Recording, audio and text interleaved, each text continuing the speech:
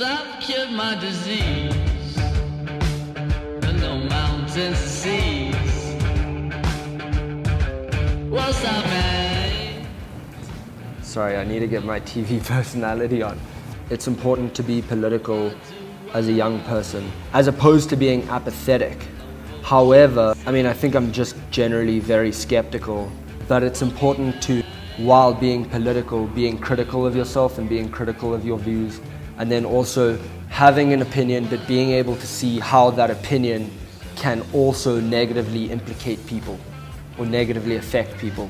I suppose I'm political in the sense that I'm concerned with the way that politics work for some people and then the way that they neglect other people. But I think it's more about being just kind to people. I suppose my work often, it pivots between things that are almost ideal, so things that are monumental or seen as valuable, or things that are seen as beautiful, so idealistic, and then things that are not.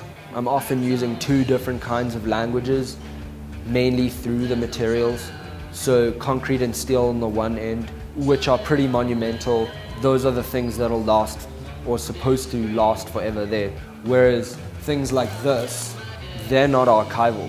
And so I suppose in this kind of set, what I'm doing is I'm monumentalizing these. Because if you left this over even a week, 2 weeks, 3 weeks, 4 weeks, it's probably not going to be here. And then I suppose by taking a photograph of this kind of thing, it turns it into something permanent. The physical act of working with materials. Firstly, my process begins with observations. That can be anything from something I see on the street, to something I see on social media, to something I see in the newspaper. And then there's the process, well, the stage of choosing materials. What materials do I use that are somewhat charged with meaning? For me, I think the process of experimentation, an ongoing experimentation with materials and manipulating materials is quite vital.